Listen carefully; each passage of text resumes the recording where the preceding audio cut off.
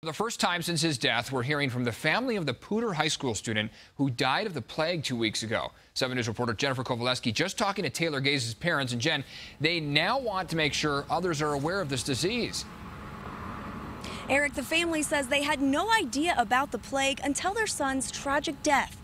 Here in Colorado, the plague is found in rodents, mainly prairie dogs. It's transmitted by the fleas that they carry. The Gaze family says they now want to make sure other people know the plague is out there.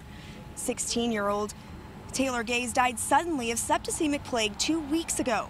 Taylor had complained of flu-like symptoms before going to the hospital, but at that point it was too late.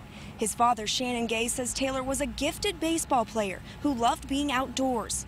He says they want Taylor to be remembered as a dedicated teen who always gave 100%. It's very tough, and I know people that have lost loved ones and stuff, and this is by far the toughest. Such a heartbreaking story. Now, health officials believe he was infected somewhere on the family's land. The family has set up a memorial fund in his honor. They want to help people who can't afford to play baseball. If you would like to donate, you can find the link to the fund on our 7 News app. We're live in Fort Collins tonight. Jennifer Kovaleski, 7 News.